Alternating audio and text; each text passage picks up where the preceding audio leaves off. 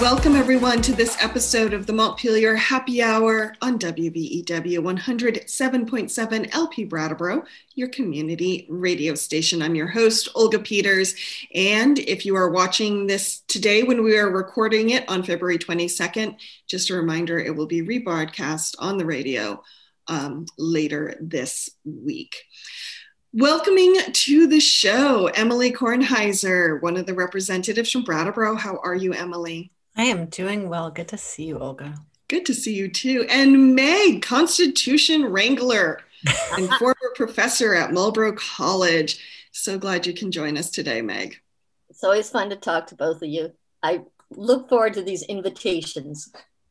Thank you so much. Well, one thing we want to talk about today is civil debate. And we're finding ourselves at this interesting little pause in Vermont's timetable. We have passed the national election and things have sort of settled down. The legislature has started. The pandemic is moving forward. And then next week is town meeting day in Vermont, which is the day most towns in non-COVID times get together and vote on the budget, vote on a number of issues facing the town. And so in this kind of lull and reevaluation, we wanted to revisit the issue of civic debate and this concept of communities coming together to talk about the issues that face them.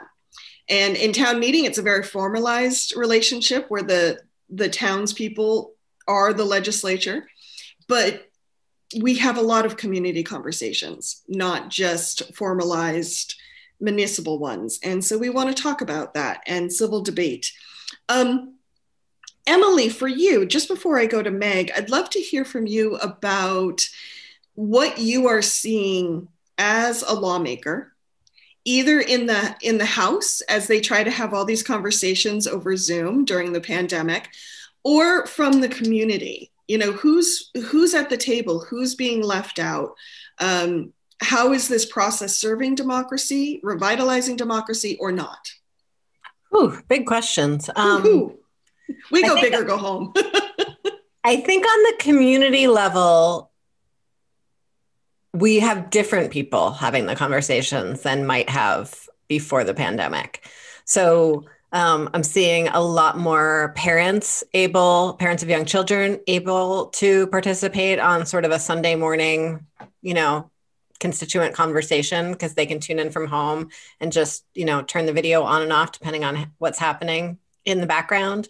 I've heard from a lot of folks with various mobility issues or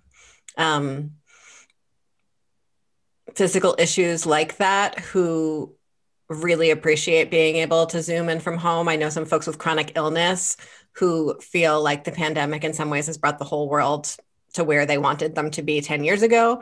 So that's really incredible in terms of participation. And then there's the fact that everything we do is broadcast everything we do in the legislature is now broadcast on YouTube.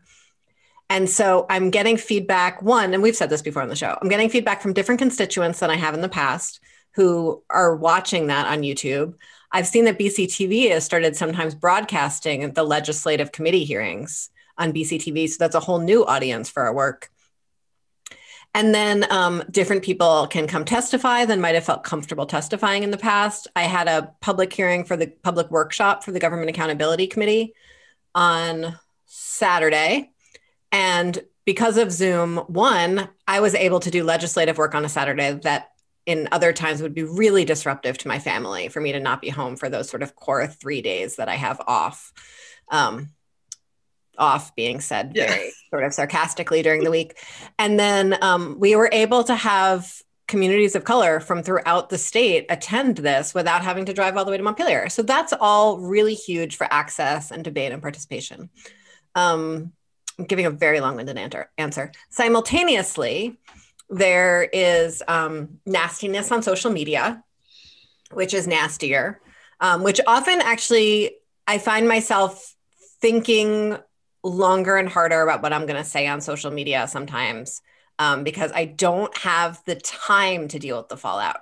It's not even that I don't have the, vim and vigor to deal with the fallout because, well, I actually really like arguing with people. It's more that I really don't have the time. So often I'll see misinformation on, say, the Brattleboro, Vermont Facebook page or some other conversation happening, wanting to pipe in and really just like add some information about process or available services or whatever it is.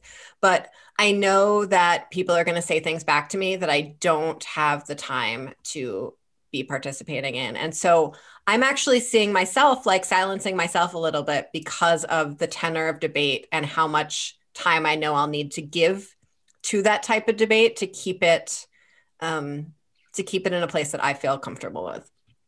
The other piece, the last piece that I'll say is the Vermont legislature really prides itself on how mostly nonpartisan it is. There's a big culture that I was very explicitly indoctrinated into when I started about how polite we are to each other, how civil debate is, how much we have friends across the aisle, and how often bills come out of committee unanimously. There are absolutely problems with how that level of civility leads to people not asking questions they might want to ask, and how that sort of story really damps down, I think, class differences and racial, all kinds of things. But it is a strong part of the culture in Montpelier. And this year, I'm seeing it shift a little bit as we've had new members join us who ran for office for the first time during one of the most divisive election cycles in history. And they don't have the social context of the state house. And so they are coming in just assuming that things are divisive because that's their experience of politics thus far. And then they're acting on that assumption of divisiveness in a way that actually creates divisiveness. And so that's really interesting to watch. One very small example of that, and then I'm going to defer to Meg here, is we have a few cultural pieces of our daily life in the State House that, pros, cons. We say the Pledge of Allegiance every Tuesday morning. We still do that on Zoom. It's very awkward. Everyone's saying it at the same time, unmuted, and it's like not synchronous, and it's an electronic flag, and it's all just very peculiar.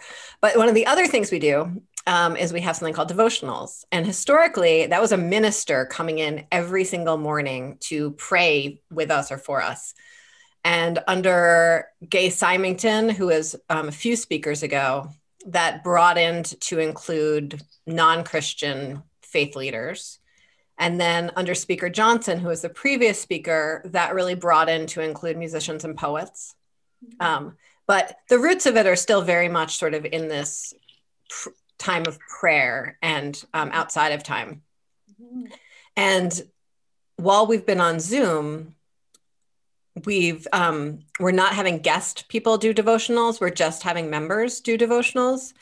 And some members are using this opportunity to really sort of politicize social issues, to walk a little bit of a line in speaking to other members. And it gets a little lectury sometimes.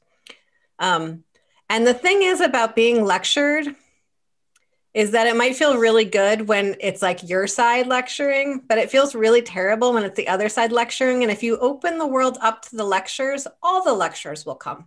You will all get lectured from all angles. And so that's just like one of the little bits of culture that has been shifting that feels like it's more partisan than we've had in the past, for better or for worse. Thank you. Meg, would you like to jump in there with your thoughts? Well, I love hearing Emily's precise descriptions of what the culture is in the legislature, because I haven't been listening to committee. I didn't realize those were now available through BCTV. That's pretty amazing. So I have my ideas based on other theorists or other big books that I read. But then to actually hear what the day-to-day business is like, that's super interesting to me. And I think this idea of like, when does civility turn into uniform thought is a big issue that you were talking about, Emily. Um, and so, how does one maintain a sense of, yeah, we're all in this together? And let's not fool ourselves. We have very different understandings of what government should do. And we may also have very different understandings of what government shouldn't do. So that'll be just curious to keep watching to see how the culture starts to allow for actual debate about fundamental issues and doesn't get turned into lecturing as if one side has all the right answers and the other side doesn't. Um, yeah, so I mean, I have just sort of a couple of thoughts that I've been wrestling with in my head, and I'm not sure they pertain to Vermont as much as sometimes I think they do. So this would be sort of like interesting for me. So one of the ways that people who study deliberative democracy or democratic theory is to distinguish between the difference of looking forward together, what should we do, to which is a very different type of discourse than looking back on what has happened to me. And that's a place where, not to say that the past isn't very important and people's experience aren't very important, but that can easily turn into more of a lecture than actually solving a problem. What can we do together? So that's just something I've observed, is that I'm always wanting groups who are trying to reach a decision to first of all say, okay, what do we need to do to not be on the same page? Because that's always a recipe for disaster. Why do we have a constitution? Because there's very few things that we actually agree on. And most of those have to do with procedure and limits on government. But some of these broader concerns, I don't think we have unanimity, and we shouldn't. I mean, this is a system of government that's set up for people to keep arguing until something gets resolved, and then they'll argue about it a year later. But so I do worry when people just say, well, we should get all on the same page. But then how do you deal with issues when there's certain harms that have happened in the past, and Vermont wants to do that kind of work and not lose people, because you don't want to drain out the who's the we and what should we do. So I mean, that to me seems like the biggest difficulty at the moment. Just looking at how do towns, because towns are facing this right now, not just Montpelier. How do towns build a we that recognizes people may have had different experiences in the past? I don't know. Mm-hmm. Really interested in helping people come to agreement on sort of the ends that they're interested in, the aspirational endpoint, and recognizing that we don't actually have to agree on the means most of the time. There's usually space for multiple strategies to get towards that end. But that's really, I think there's some level of live and let live to that I think is really hard. And I think particularly culturally difficult in New England, especially in the Valley towns, to really say that we don't have to agree on the past. We don't have to agree on how we're going to get to the future. We just have to agree that it's okay for you, that your version of getting to the future and my version of getting to the future won't cancel each other out. Yeah. Right. Interesting. Exactly. I mean, there's such fabulous examples of groups that you never think would have anything in common. So the Koch brothers have a think tank, and they were pairing with the ACLU on ending the drug war. And it's like, okay, they had very different ideas on their analysis of the drug war, Mm-hmm. but they shared a commitment to dialing it way back. Those are the sort of coalitions that can get built if, as you say, Emily, people are not overly prescriptive about the road to what you're trying to get to. So Okay, devil's advocate. One thing I'm hearing in a lot of community conversations is that people are coming from a place of feeling harmed or let down or excluded from the system, whether that's a community or the legislature or what have you. And so there's been a loss of trust. Mm-hmm. And so, how do we support each other or communicate with each other so that we can rebuild that trust so folks are even willing to move forward with a process, or to trust a process, or to trust that those outcomes will even happen? Yeah. Well, I think a good apology or a good reparative process really just starts with history. And that's a very small part of it. It's really, it's mostly spent, and certainly, if I'm in an argument in my own family, we spend lots of time wallowing in the history and the intention and the misunderstanding. But that's not really best practice for repair and restore. What's best is that you're really it's the impact is what you're apologizing for. And then it's what's going to come next. It's how you're actually going to change towards the future. That is where most of the healing happens. It's an acknowledgement, but it's also what are we going to do next? So I think government can do quite a lot by saying we're going to do better, and this is what better will look like. And in order to rebuild trust, for me, that's sort of the core of what rebuilding trust in government looks like. It's not about, it's acknowledging, but it's not doing the work of historians. That's what historians are for. Thank you, Emily. How about you, Meg? Yeah, I wonder if to try this through the question of policing, say that's a place where can there be built trust around police reform? Because it's not as if we need trust in police to start with. If the problem is if we reform the police, are the reforms going to be done in such a democratic way that everybody in the community feels like they participated? If it gets turned into, this is where, Emily, probably I would even stay away from any word like reparative or restorative at this point, because that's assuming that there was a specific harm. But just to say, okay, do we think that we as a community can change policing so that we all feel better about it?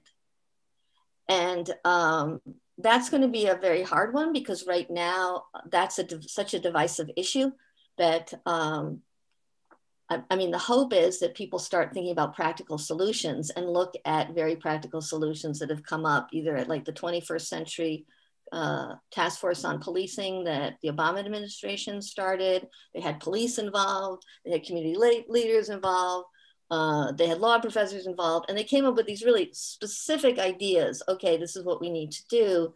And then a new administration, it gets put aside, and everybody loses trust in the ability of Americans to make reforms because nobody's trusting each other. I still think policing could be a good way to go forward, just to start with, what do people want of the police? What do the police want of the community? And oftentimes it'll turn into racial concerns. Sure, there's room for that, but I think class is enormous here, because policing was a job you didn't need a liberal arts degree for. It'd be nice if they paid a little more. And so I think that's a place where if we get to what is the future, what would it look like in Brattleboro, say, if we had the sort of policing that we felt good about, and that we had enough conversations about policing on a regular basis, then people feel like they could actually join, as opposed to feeling like they had to take a side and use the language that each side is demanding people use. So I know that's a place where people should be allowed to say really stupid things in their ideas about how to change policing. And the moderator needs to say, okay, that's a really interesting idea. Let's put this down too, and then let's hear from some others. Mm-hmm. I don't know if that gets at some of these issues. What I find really difficult in those really exploratory conversations, which I think are so important, and the conversations that give space for people to say what they actually think about things, in order to make plans for the future, is that they often, I think part of the reason people default to talking points is because we're having the conversation fresh over and over and over again, because we haven't set the container for folks to be the same people, to be having the conversation with each other in an iterative way. And the container of town meetings sometimes feels like a possibility for that. But once a year is not often enough to be talking about anything that is meaningful. Yeah, I so agree. This is where I'd love to see it in the schools. Like, why isn't civics part of the curriculum? And civics would then be, okay, high school students, let's do a civics project. Here is a problem, how to balance equality, safety, protecting people, and also protecting rights. So go off into the community, see what the different arguments are. Go see what the different arguments are that are happening around the country. Now let's have a forum, and not as a debate where one side wins and the other loses, but very specific about how are these arguments made? What is the evidence that they're relying on? And so that people start to build these deliberative habits of thinking logically, speaking persuasively, which brings in the emotion and experience, and also being able to trust that you can imagine with others a solution. Well, I think what you and Emily are saying, Meg, that is so simple but profound in a way. So often when we even talk about like civil conversations or community conversations, we do call them debates. But how much of our political process, for lack of a better term, is set up around competition? Someone will win, someone will lose, rather than more of what we're talking about, this concept of group problem solving. Right.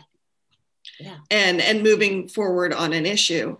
That those two just have such different feelings to me, and are different processes. Yeah. The idea of trusting in the other people in the room to co-create is really, it's huge, and it's incredibly difficult if we spend most of our time in our own microcosms and don't have the time and space to step outside of that. And are we talking about, can I talk about Robert's Rules now, or is it too early? Oh, no, go ahead. Yeah. I think I think one of the things that's interesting about Robert's Rules of Order, or any formal rules of order, we use some other man's name's rules of order in the legislature. I've forgotten his name. And what's interesting about it is it creates a structure that allows for people to depersonalize the debate, which is incredibly important. You can't think that just because someone disagrees with your legislative idea, that they disagree with your soul. And I think that the rules of debate often really very much help us do that.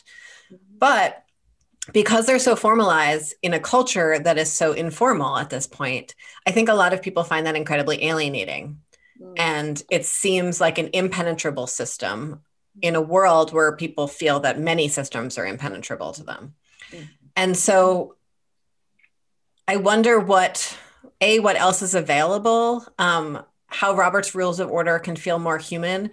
You know, we have a new clerk of the House. Her name's Betsy Ann Rask. She's incredible. And she has a lot of intonation in her voice. And so when she reads something aloud, whether it's a resolution about floor proceedings or whatever it is, she brings a lot of life to it. And it makes a big difference for our ability to comprehend what she's saying. And I think, I remember the first time I saw a production of Shakespeare in the Park where the actors were really feeling their words. All of a sudden, all of this language that felt totally impenetrable to me, all of a sudden had meaning. And so I think we need to look for ways to enliven whatever formal system that we're using so that people feel like they do have a chance of using it. It's not just a tool of exclusion or manipulation. It's a tool that's accessible and full of meaning making. Yeah, right. Yeah, I mean, I think public debates, public deliberation about key issues, those don't follow Robert's rules. That's much more of, okay, let's consider this argument. Let's consider the pros and cons. Now let's find a second argument, and let's find a third argument. And as a group, let's consider those, and people can weigh in on it. Robert's rules only make sense when you're have very specific language that's crafted to lead an assembly towards making a decision and that can be amended. So in other words, starting with a motion, a crafted exactly. motion, and taking a vote. And all the work of a well-run deliberative body is in the preparing of those motions, those articles on our warrants, which is why, it's kind of sad now. And I don't want to like blame, but it is true that town meetings have less to argue, to deliberate now, because more and more is being taken off town jurisdiction. So there's for I'm sure good reason. So I'm not trying to blame Montpelier here, but some of the laws around school budgets reduce what schools could actually deliberate. So there's been a restriction over the years of what towns can actually handle. But that's just in town meeting with Robert's rules creating that very formal structure and it's all about language, very specific language changes. This other thing is what communities could be doing all the time, the problems that's the great thing about living in the 21st century. We've got lots of problems and we know what those problems are. And they're thorny problems. There's no quick solution. We can't go back to the past all the time and say, well, this is what we did, and so we can just do it again. And I think, well, that's a great time for us to be more imaginative. And maybe COVID is allowing, I'm hoping, for people getting together to deliberate about an issue rather than feel like they have to reach a decision on very formal language and making those kind of changes. So I think it's going to be two things. What I'm still seeing, though, is our select board is deliberating, and people can witness that deliberation, and then they can respond to that deliberation. But the public is not part of the deliberative process as an equal player. Or in the legislature, anyone can now watch our deliberative process, and then occasionally we have public hearings, or you can be invited to give testimony. But you are not a full player in the deliberation. And so, again, your only option is to respond to the terms of debate that have already been laid out to you by people in power. Mm-hmm. So why does Brattleboro, and I know this is a very contentious issue, and I don't want to, I'm just sort of throwing it out there. Brattleboro created this new animal called the representative town meeting. And I think personally, it suffers exactly what you're talking about. The representatives deliberate and the public are spectators. And I don't know how to solve this, except some, other countries, Switzerland, I guess, is really takes deliberation very, very seriously. So even in a large city, there's going to be neighborhoods that deliberate, and then it moves up the ranks. But the fact of the matter is that people are learning those skills to deliberate, to participate, as opposed to just watching, as you say, elected representatives who have probably some power and not so much power to actually do the habit itself, the job of deliberation. Thank you. We need to go to break. Do you have a quick point to make, Emily? I was just going to say that Burlington has a neighborhood planning assembly process. And we had someone on a previous show to sort of talk about how that evolved, and we can talk about that more after the break. That would be wonderful. The Montpelier Happy Hour will return on WVEW 107.7 LP Brattleboro right after a word from our underwriters. Welcome back to the second half of the Montpelier Happy Hour here on WVEW 107.7 LP Brattleboro, your community radio station. If you're just joining us, I am speaking with regular contributor, Representative Emily Kornheiser, as well as Meg Mott, our guest. Thanks for joining us, Meg. You're welcome. It's great to be here. So annual town meeting day in Vermont is right around the corner. And it feels completely different this year because of COVID. And so many towns have either decided to just vote straight everything on Australian ballot without holding an in-person meeting, while some people have, or towns have postponed their meetings until warmer weather, with fingers crossed that they will be able to hold an outdoor in-person meeting. And one thing that's interesting about Brattleboro is that because we have a representative town meeting structure, we're the only town in the state that's able to hold our formal proceedings over Zoom. Even I thought Burlington can't. No, they don't have a true town. They don't have the same thing. And the reason that we can do that is because we have a discrete list of people, we're able to guarantee that every single one of those people was invited and has an opportunity to deal with the technology.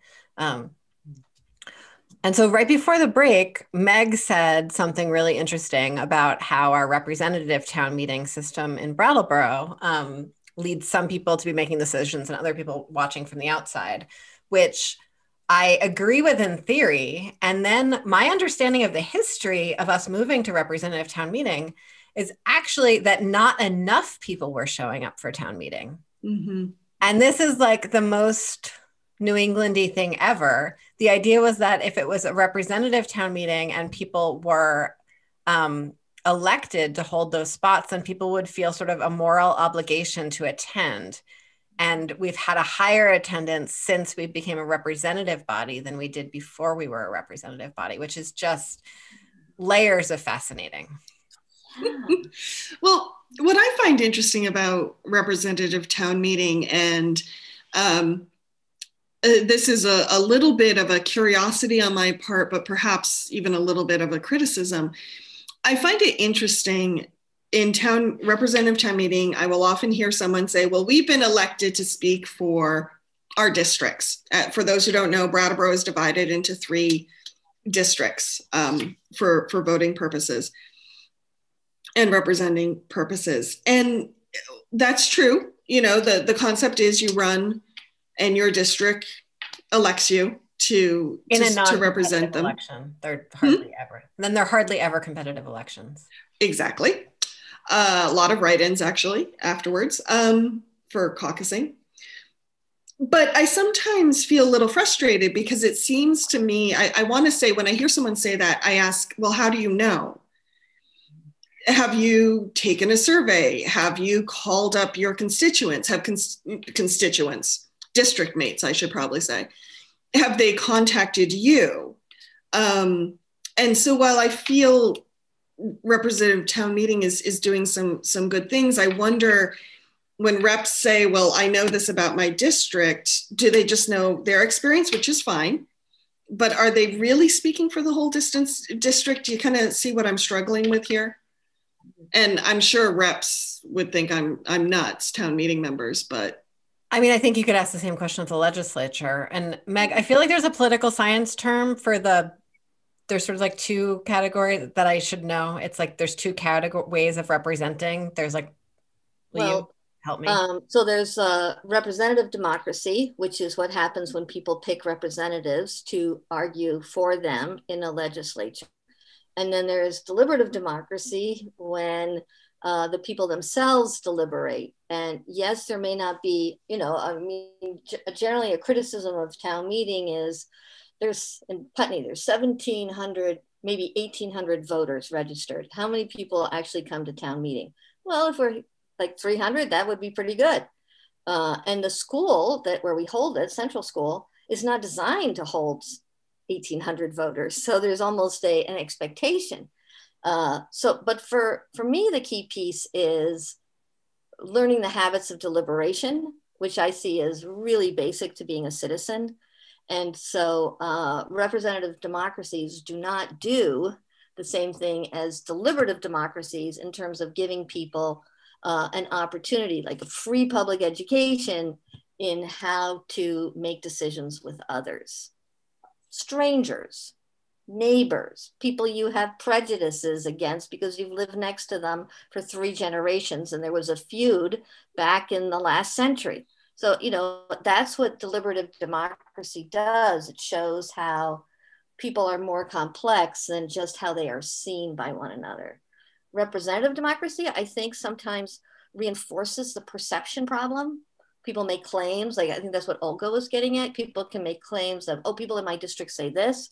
Well, at town meeting, when you stand up, you can't say, well, I'm speaking for my street because other people in your street are there. And they're like, I don't feel the same way about buying a grader as you do at all. I think we should stay home when the road gets all washed out. Why does everybody have to leave all the time? So there's an element that, where the deliberation itself prevents speaking for a group. You're forced to speak for yourself. And representative democracy keeps reinforcing, in my view, and maybe I'm just getting old and ornery right now, representation is a way of making claims that you actually don't have to prove. No, and I totally agree. And sometimes I find my colleagues who are from a very different place, both politically and geographically than I am, are often very surprised when I'll say like, oh yeah, one of my constituents, said something similar to me or something like that. And they're like, you from down there in that place full of hippies and naked people and whatever else? I'm like, yes, in fact, I also have the full spectrum of humanity within the 4,000 people I represent. That in fact happens, the full spectrum of the humanity. And I feel as a representative, since I walked around and knocked on every single door in the district, and I still feel like I actually have no idea what people want me to do. And I have no way of actually finding out what they want me to do. Right. Because I'm very aware that whoever shows up to tell me, there's a whole lot of people who don't have time and space and interest to do that. And so my theory is I'm going to make the decisions the best I can in terms of my theories of change about the universe for the people that I sort of have some demographic information about. And they can decide if they think I'm doing a good job or not. Right. And that's the best I can do. But trying to like represent people's opinions is absolutely impossible. Right. Yeah. And so I don't pretend. But I think that the language that we have of representative democracy really calls us to pretend. Yeah, That's it. That's exactly it.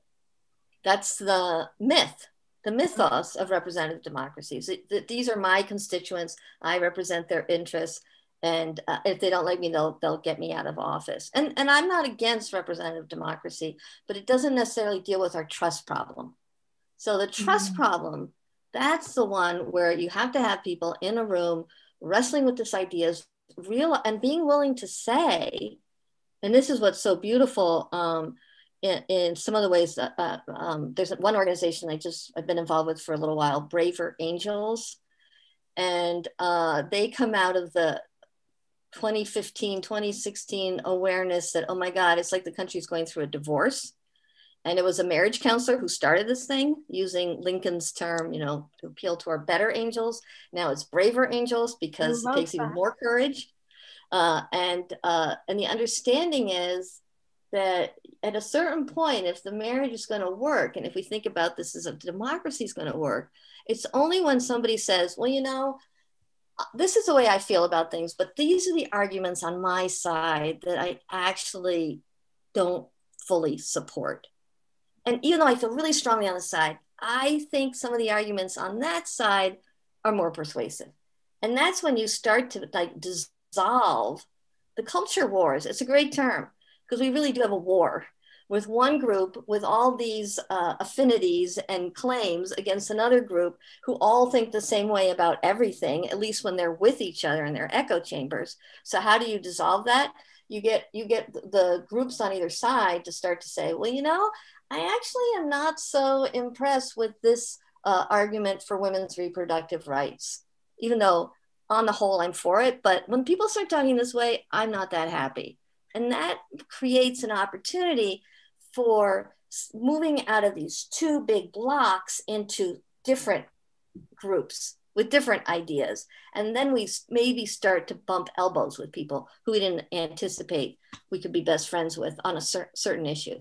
It is so courageous and vulnerable to name your cognitive dissonance. Yeah. And like to ask people to step into that together. That is so cool. Mm-hmm. Yeah. I went to the last meeting for the Northern New England chapter. There's a lot of people in Vermont. I saw a lot of people who I didn't know had the same interest in like crossing over or listening or being aware of the fact that they didn't fully support everything on the left or whatever. So that I feel like this is an opportunity for us going forward. Very simple techniques, being vulnerable, and then you find out nobody shot you. I mean, for the most part, we don't die from getting shot. We don't die from a lot of things we're so afraid are going to happen. I think I'm most concerned about suicide rates than anything else. Anything else. And maybe, people might say, oh, well, maybe that's because you live in this little farm in Putney and you're a white lady and, some economic resources. I think that the suicide piece is what everybody should be saying, like, wow, we don't even trust ourselves. And own that. Like, that's a big grief for me. And anybody you talk to, like, they lost their child, they lost a family member, they're afraid of what an uncle's going to do. I just feel that's across the counties, across everything. So a lot of self-love has got to be part of this because we're our own worst enemy right now with these statistics. Mm-hmm. Mm-hmm. Thank you, Meg. So bringing this back to town meeting, starting from that point of self-love, and if town meetings and our municipalities and our systems are reflections of us and our priorities, how do we need to take care of them in this time of COVID as we go forward? And while in some ways technology has increased access, and maybe in some ways it has helped division, how do we take care of ourselves as a community like this? I'm so stuck on that problem, and like really stuck. I would love, in order to sort of understand the stories of our community better and where people's cognitive dissonance is and where people's goals are and all of that, I would love for us to have so many more opportunities for these deeply deliberative conversations. And yet I don't, have a staff or an office. It's just me. There's no mechanism in Vermont's legislative process for us to have to support this kind of community conversation on a local level. Mm-hmm. We have this town meeting mechanism once a year. Mm-hmm. And I don't know who owns the problem. Mm-hmm. And when we're in this situation where no one feels like they own the problem,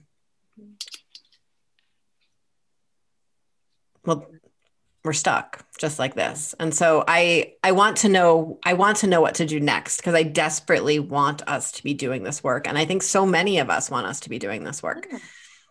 Yeah. Mm-hmm. Any thoughts, Meg?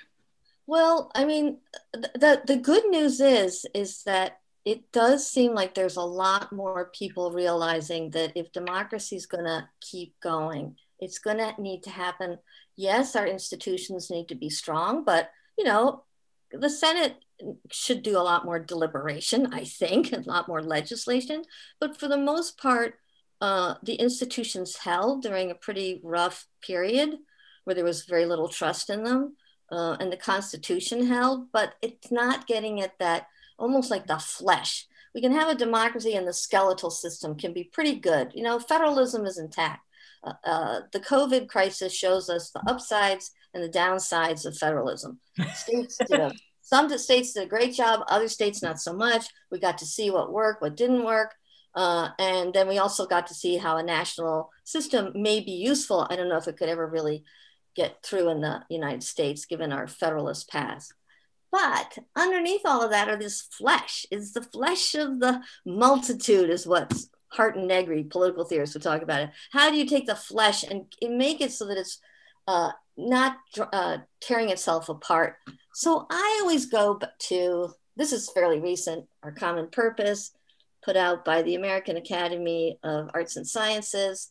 And they have many, many suggestions on how to, what do they say, reinvent American democracy for the 21st century. And some of it is really specific, like for the Electoral College, increase the number of electors, have it be much more representational for states. That would also change the makeup of the House of Representatives. So some states like California that are screwed in terms of representation, that would balance it out. But the whole second third of it, the last third, is about setting up groups of people who are dealing with specific problems and using, now some of this is, a lot of times it's volunteers or some private foundation. The thing is, it doesn't cost a lot of money to create a space for people to talk to one another. It's actually fairly cheap as things go. And you can think of it as an infrastructure project on the discursive level, on the trust level.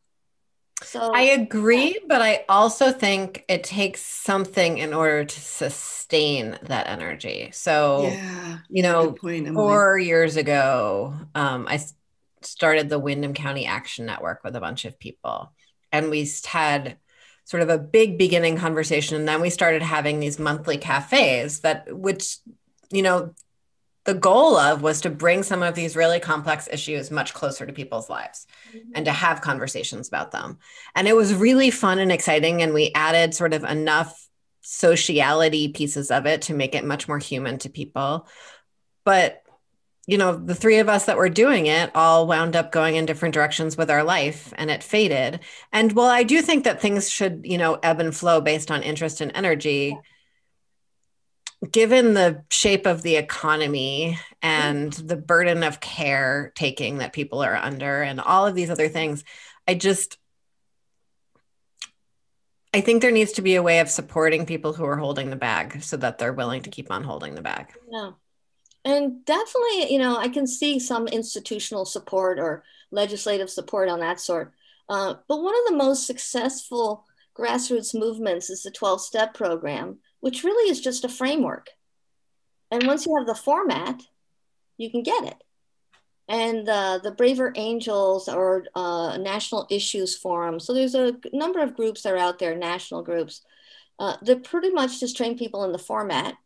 And then people know what to expect. It's like you go to a 12-step meeting in Brattleboro, it's going to be like a 12-step meeting in Memphis. Once you know how the ground rules go, then it's like, okay, I want to do that. It's like playing bridge, except I'll be talking to people. So I think that, this could actually take off now. I would guess that with precarious unemployment, there will need to be ways to pass money through into people's pockets that don't require jobs all the time. I don't know. I could imagine being on unemployment, perhaps because I know what that's like, and giving my time to setting up debates and things of that sort. Because I think people are looking for meaning in their life. I do too. Yeah, I agree. And this is like low cost. You don't need training. You don't need a degree. We really need to get rid of this idea that a bachelor's degree is essential for being a capable person. It's just created debt. I don't know. If somebody used to be in this business, I just have nothing but shame and humiliation. I wish that we had figured out other ways to get important knowledge out there without creating such a big debt. Meg, I know. I hear you. And I want you to know that I am still going to be paying off my student loans when my son goes to college. And I actually don't have any regrets about that. So thanks for the educating that you did in this incredibly expensive system, because you did a good job of it. I want that to change. seriously. And I Oh think yeah, me too. community, yeah. Me too. Like I was Yeah. reading an article the other day about about Biden administration priorities, and I got to the part about forgiving student loan debt, and I like really didn't read the rest of the article at all because I got lost in the wondrous tailspin of dreaming. And later, I was talking to a colleague about some tax implications that were in that article, and I was like, oh, I couldn't big picture it because I was lost in my own experience of student loans. But yeah, no, we do absolutely need to go beyond beyond our assumptions about what a liberal arts degree provides and beyond our assumptions about what can be provided and available without a liberal arts degree. And it's interesting, the Reach Up program, which is, our welfare program, and parts of our food stamp program require that people engage in sort of useful activity in order to maintain their benefits, which has its own significant moral hazards in it. But that's federal rules which I doubt are changing anytime soon, came in under Clinton. And so that is an opportunity to think about what kinds of community service are offered, because generally the community service that those folks are required to do it's essentially sort of underpaid work for a nonprofit. It's working the register at a nonprofit or something like that, rather than engaging in acts of meaning making in your community. Yeah. Interesting. I mean, wouldn't that be great to get off of community service and say, okay, let's do civic engagement? I mean, why isn't that in all the correctional facilities? Like, this is a really important thing, that you are able to make decisions with others about public matters. That's the whole thing about being a citizen. So I feel like there's a lot of places where the state could say, oh, we're making it happen anyway. Let's put civics, which we understand, on this really basic thing. Yeah, it's great if you read the Declaration of Independence. I'm all for it. It's an amazing document. I'm beginning to think it's a little too violent. I think I'd like to dial back the violence in the Declaration of Independence. But other than that, I think it's awesome. So that's part of civics, like these documents. Like, look at this Constitution. It's tiny. And for people to know that, know the Declaration of Independence, and know how to make decisions with others, good to go. So we have just about 5 minutes before the end of the show. What? I know. Good conversation. See, this is why we have them, because time flies. I want to make sure, Meg and Emily, that if there's anything you want to leave listeners with, that we do that before we sign off for the day. I just want to say that I desperately want to hear other people's thoughts on what a meaningful, deliberative, community-driven process would look like in our town, in our state, in our country. And so of all of the topics that we talk about, this is one of the ones that I just really would love to hear from people about. And I want other people having these conversations and sort of feeding back to us, because it's really the core of all of the other things we wrestle with. And Vermont's small enough that we can be having more of these conversations. Absolutely. Yeah. Thank you. Meg, any thoughts you want to leave the audience with?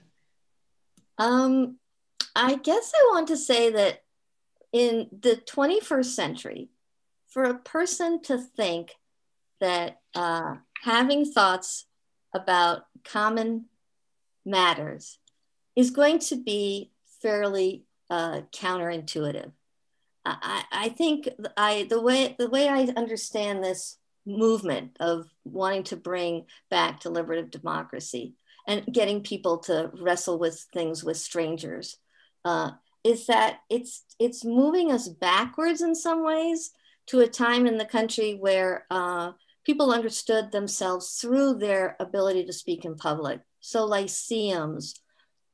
It didn't used to be like Abraham Lincoln. He didn't go to liberal arts college. He was participated in a lyceum and got to hear people who would stand up and wax eloquently for and against slavery. He was able to really all the time be thinking about what are these big questions. So I feel like there's something that happened and some people call it neoliberalism, global capitalism, all these ways in which we began to distrust ourselves. And I tend to look at class and economic factors, and overproduction of elites is another term that's gotten used frequently, that somehow we have to remind ourselves that we are capable just by being human beings. Emily talked about the full humanity. If we can like understand that part of our humanity is that we argue, we make suggestions, we disagree, we look for better conclusions, and that's a lovely part of the mix of being a human being. So that would be my plug. Meg, thank you. Emily, do you have a toast for us before we sign off? I do, but even before I go to my toast, I would like to say that the views and opinions expressed here on the show, the Montpelier Happy Hour, are those of the host and the guests, and not of any of the stations this might be broadcast on. Thank you. You're welcome. And so I will then toast to each of us having strength enough in our convictions to surface our own doubts. Nice. Hear, hear. Thank you, Emily. Thank you, Emily.